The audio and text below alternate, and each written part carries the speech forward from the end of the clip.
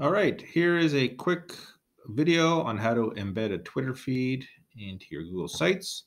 So the first thing you'll have to do is go to this website here called publish.twitter.com. And when you come to the site, this is what you'll see.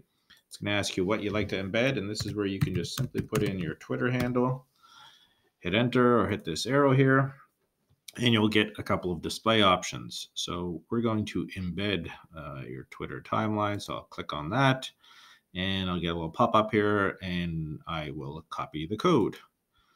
So my code is copied. I'm going to pop over to my Google site where I'm going to embed that Twitter feed.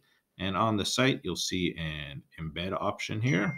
I click on that, go to where it says embed code. So not by URL, embed code, paste that in there, hit next. I'll see my Twitter feed pop up and I'm just simply going to click on insert. And once it's there on my Google site, you can leave it where it is or move it around to where you'd like to have it.